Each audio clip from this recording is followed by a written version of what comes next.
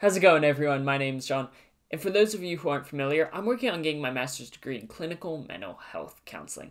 And so today, I wanted to look at Dr. Maruki's session with Makoto, because we've already kind of looked at how he's worked with An and Ryuji, and it's kind of been spotty. So I thought that this was a really interesting session because I think, and you'll see why I believe this as we kind of get into it, it shows growth kind of as him as a counselor. So if you like this kind of content and you want to see more of it coming from this channel, make sure you like this video, subscribe to the channel, and ring that notification bell so you never miss another upload. But with all that out of the way, let's just jump into the video. Okay. He's obviously familiar with who she is. She's the student council president. He's well aware of the happenings of the school at this point, I'm positive.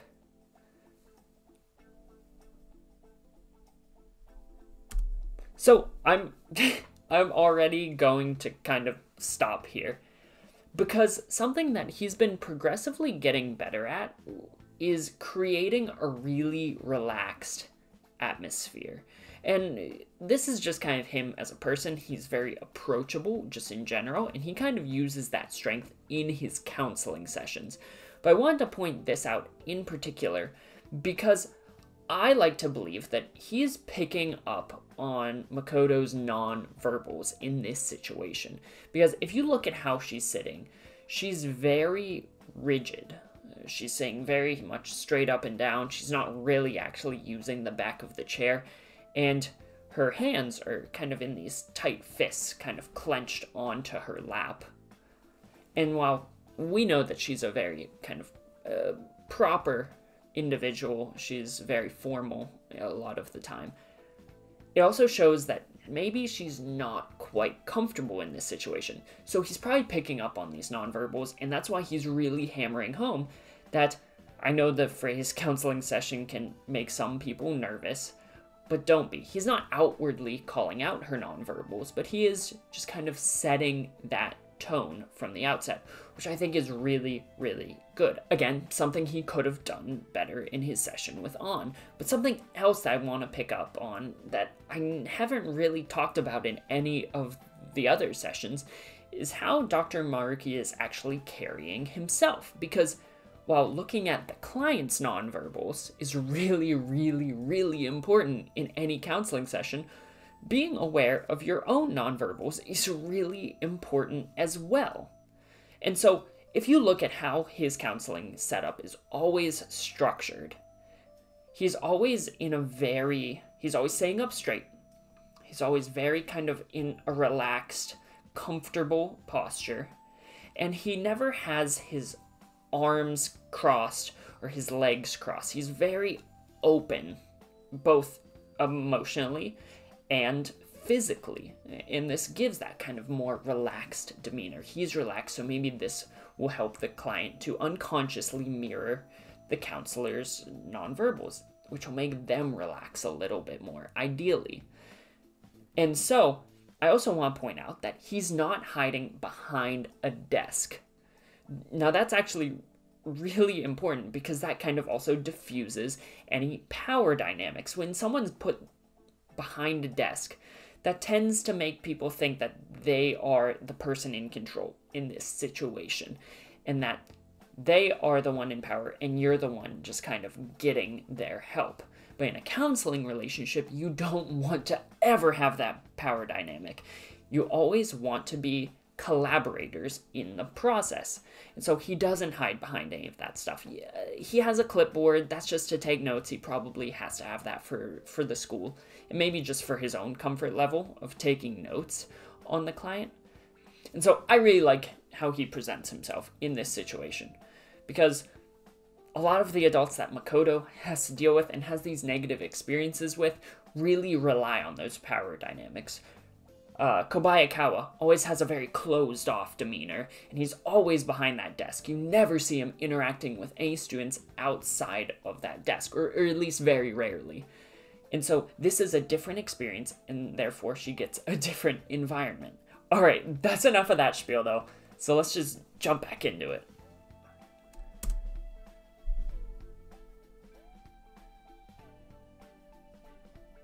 And I think it's good that he's saying, I wish, as student council president, they didn't force you into coming in at all. Again, building that rapport, building that understanding. And her saying that she chose to do this gives Maruki a good understanding of where her headspace is at through all this. And then Makoto just being her typical, very to the point self, just kind of throws him off a little bit. And I don't really have an issue with him saying that it sounds like she's more the counselor than he is in this situation, because honestly, yes, it could be perceived as self-deprecating, but in general, this all feels like in good humor. It's a little bit of a joke, and I think that this is something that I struggle with from time to time even, is that jokes should be used in counseling sessions. Counseling sessions, it's okay to laugh in counseling sessions and have a good time and a good conversation. So I think he's trying to keep it a little bit lighthearted here because of what we talked about. She seems kind of rigid and kind of closed off. So he's saying, you sound like more of the counselor than I am. Just a little light-hearted joke, because when it comes down to it, a counseling session can only ever be good as the counseling relationship, the therapeutic relationship. And so I think it's good rapport building. So again, time skip happens. Let's assume that confidentiality stuff all happens in that, because it's kind of boring. If you want to hear the whole spiel on that, go to my video about On, and you can hear all about it.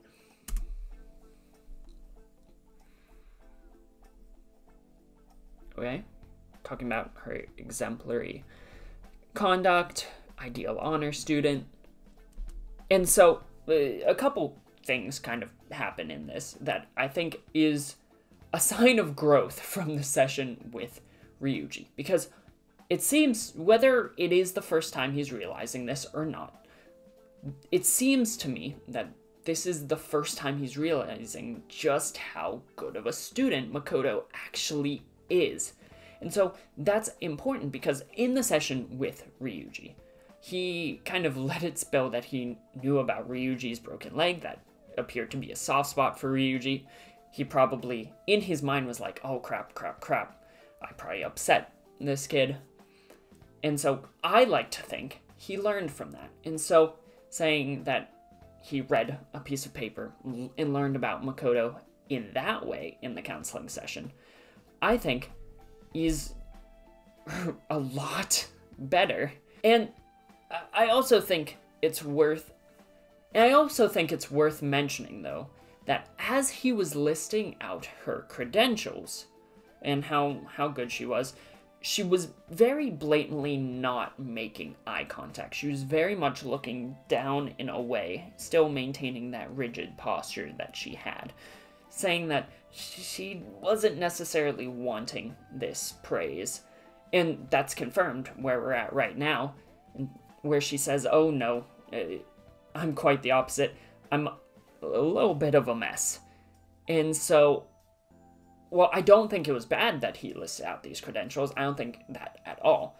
But I do think that it did touch on how she was feeling in that moment. So definitely not bad, but we'll see if he is able to stay and avert the course to kind of talk about how she's feeling and not hammer home like, you're so great, you know?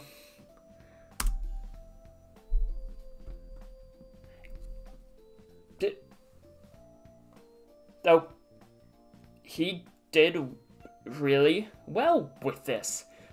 Typically, this is the point where he would kind of drop the ball or say something silly or foolish or whatever.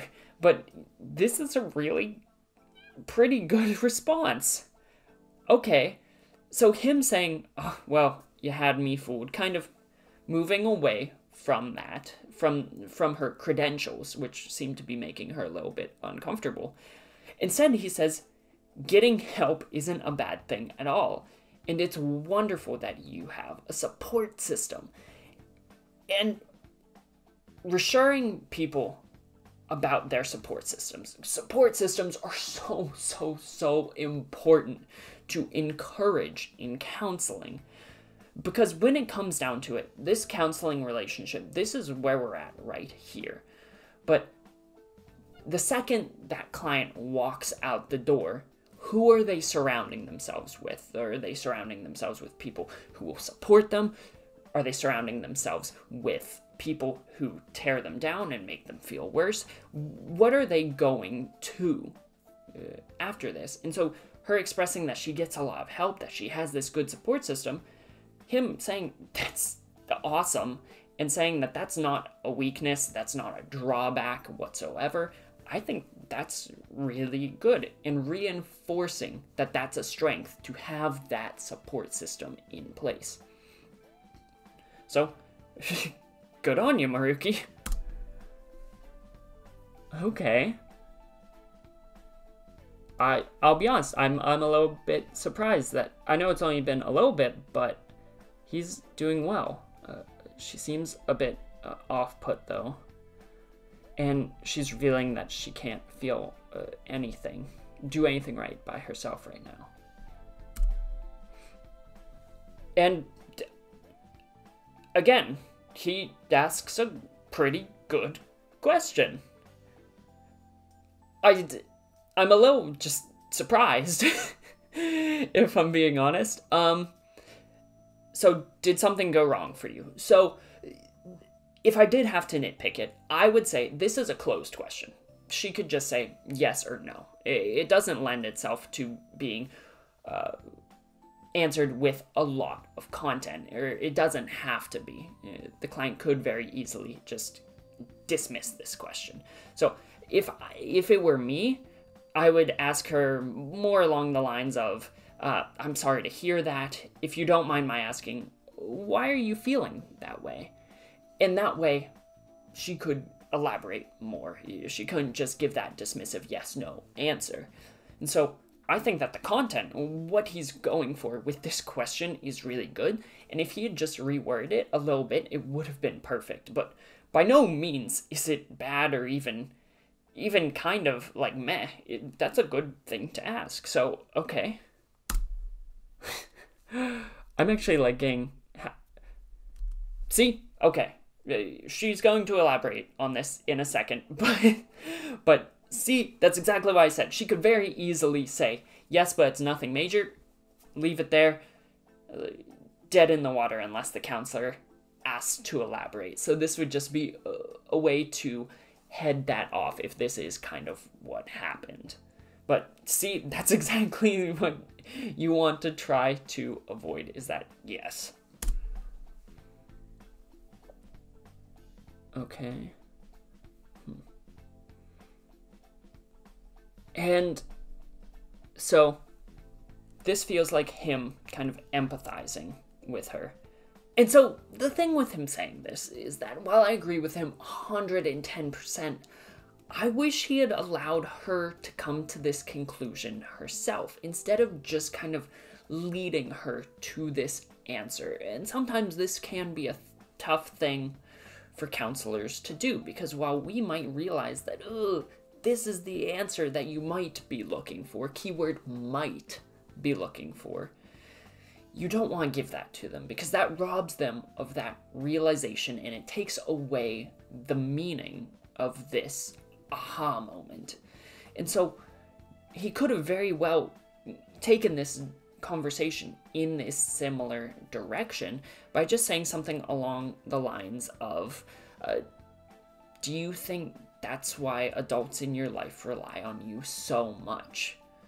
And so now this gives her the option of saying, yes, this is why I think that, or no, maybe I don't think that. And I think that closed kind of question, allowing for that yes or no, is appropriate here, because it's more of a thought exercise. Do you believe this? Do you not believe this? So that you can kind of go from there, as opposed to the example that we kind of just saw. And so, while I don't think that this is harmful by any means, I think that would just overall be much more beneficial to Makoto if he were to inquire this and let her have this aha moment for herself instead of kind of almost stealing that away and just giving it to her, because it doesn't resonate typically. And so I think that this just fits in with his character, though, as we can see by his personality. Spoilers for the third semester, so if you don't want spoilers, go away now. But we can see that kind of in his personality in the third semester. He wants to give them the answers. He wants to give anyone he tries to help the answers and fix them, whether or not it's actually what they need or not. He tends to place that on them instead of letting them reason it out and make those decisions for themselves. This is a very microscopic example of that, but I think it's very in line with his character.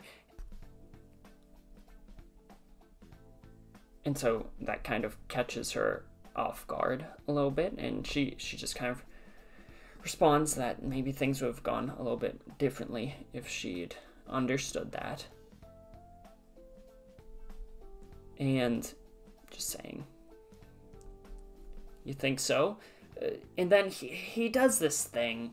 Again, he did this with Ryuji, where he just kind of completely, instead of processing through these thoughts, these feelings, he just sort of completely deviates to another topic.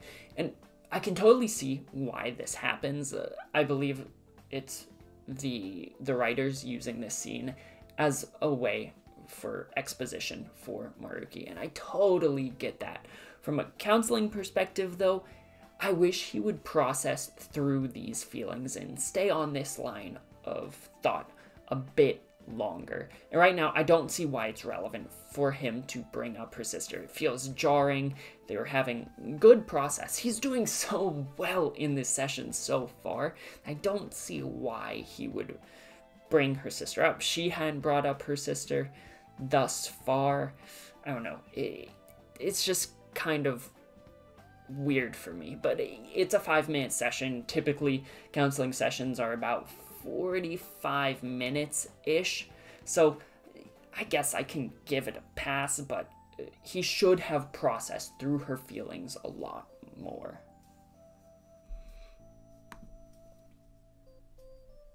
And then he empathizes, saying, it seems like you've been through a lot. I like this. I think it's very much pointing out just her situation. I don't mind that at all.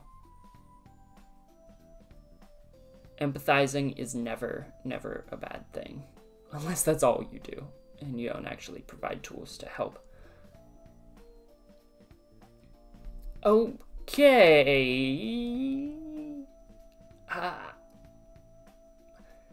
I'm not sure.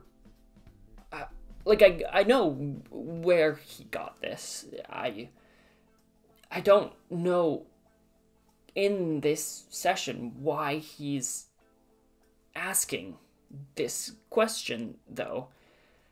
Yeah, you're doing really well. It doesn't seem like last time that he's evading negative emotions. He's kind of accepted and looked at some of her negative emotions, and this is even kind of diving into them. And so this reeks of ulterior motives to me. Because based off of their conversation, just the flow of it, I don't see why he would possibly ask this for a therapeutic method. And so this ties in with his third semester goals. While obviously I don't think he's planning on replacing God right now, I do think that at this point in the story, he's already changed Sumire's cognition to make her be Kasumi. And so he might be digging into this to see if he should do something similar with Makoto, if that's something that is really kind of bothering her. So I think that's where this comes from. It's digging for information that he does eventually use in the third semester.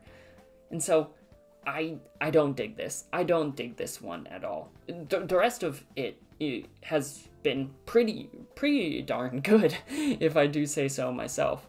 But he's kind of losing it a little bit right now, because now he is something in counseling that's super important is focusing on the here and now.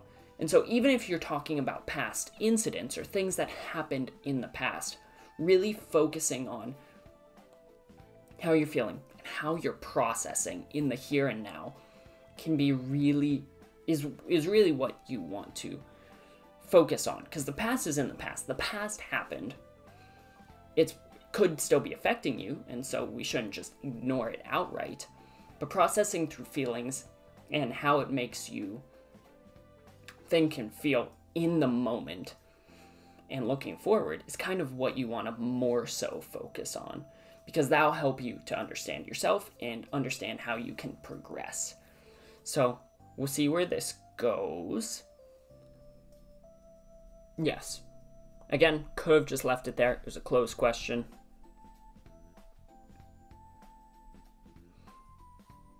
She might have grown up a little bit uptight. So that gives him a little bit of context maybe into her. So that's good. And so even though he had that kind of bad moment, just kind of digging for that information that I don't feel good about, I do really like that we're here now, or that mistake was made. Him checking in with her and seeing if if her support system is adequate right now. Really, really, really good. Because that's what you want to know. You want to see where they are at right now. So he brought it back to the here and now, which is fantastic. Seeing how are you doing in this moment? Do you have a good support system? Do you have people around you that can help to build you up? And even though that was something that you had struggled with, and maybe you still are struggling with that, how's it going for you now? So that's really great. And making sure that those supports are in place and helping to get those supports in place if they're not is something that a counselor can really help with. Setting those goals, making those plans. So good on you, Maruki. We're back in it. We are back in it. That's a great check-in question.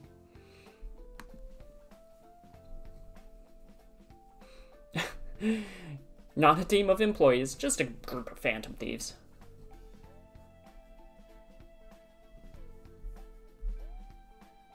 And obviously not a replacement for her dad and sister, which of course not.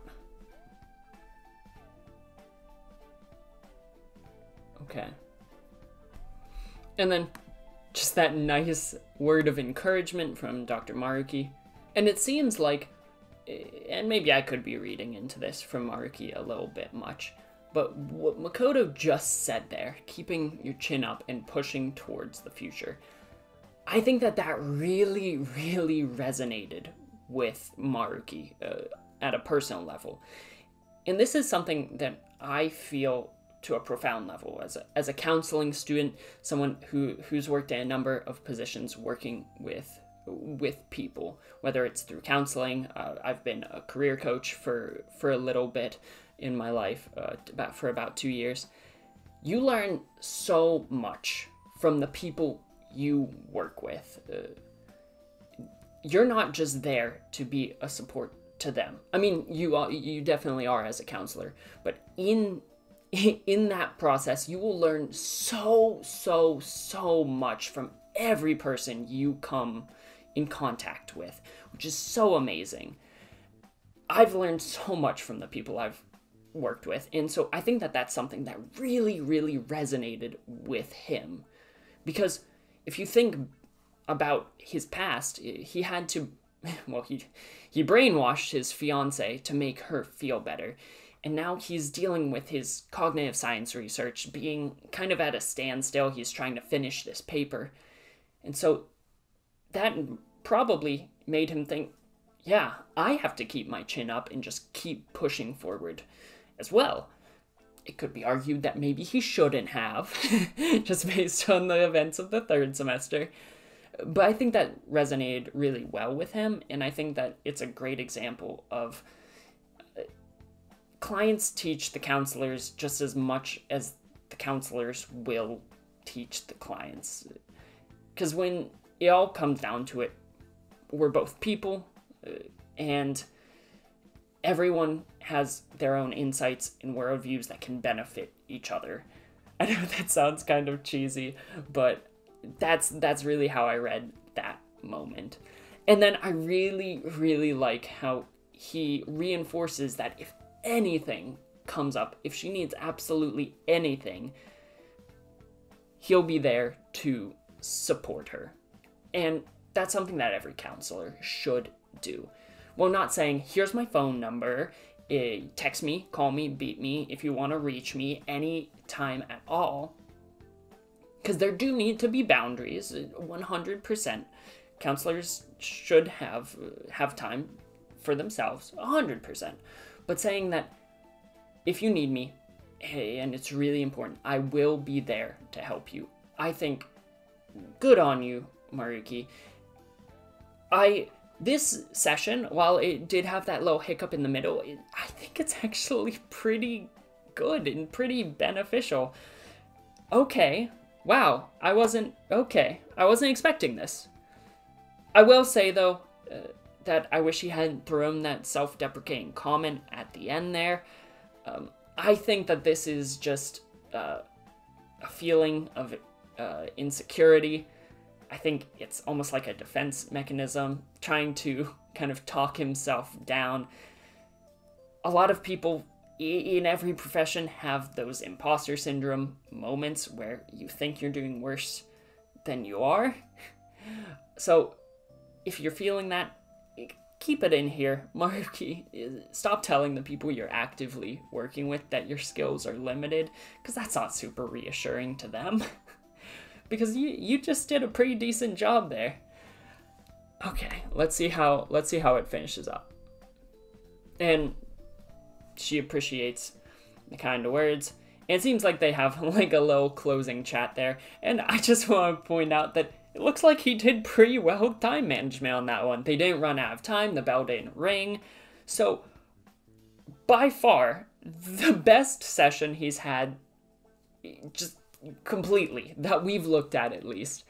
Because he didn't do anything that could have been super damaging. He could have brought up some stuff asking about her parents.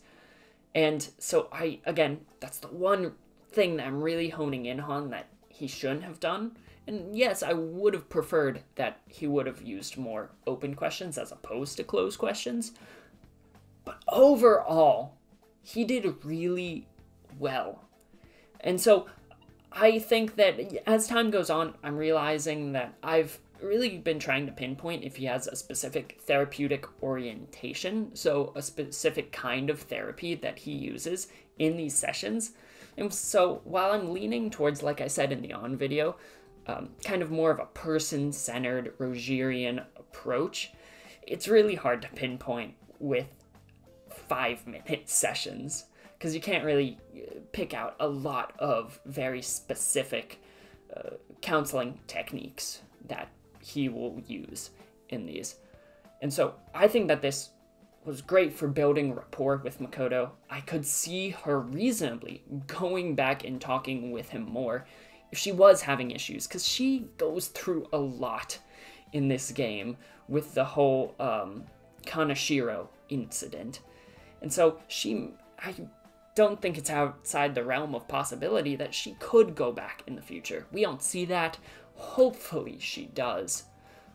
Because if he's like that every time with her, even though, as we'll see later in the game, he's kind of the worst counselor, and he really should by no means be a counselor.